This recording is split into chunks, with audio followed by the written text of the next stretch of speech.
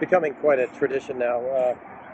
Before we do WTF, usually after the show, I go to this place called Rivalry because it's a great sports bar and you can watch a lot of stuff. But I'm really curious today to see how this plays out, especially on the show, and how many callers call in about this Bob Bradley situation. Of course, he's been appointed the new manager of Swansea, but with all the talk about Jose Mourinho, Pep Guardiola, Conte at Chelsea, is Bob Bradley must-see TV?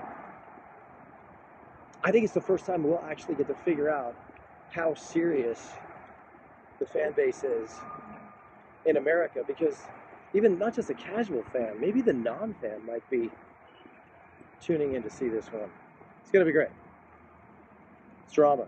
He loses. Bad. He gives a lot of people the chance to say, I told you so. He wins, he's a hero. He ties, he's a hero. Either way, WTF is coming up now. Let's see what America thinks.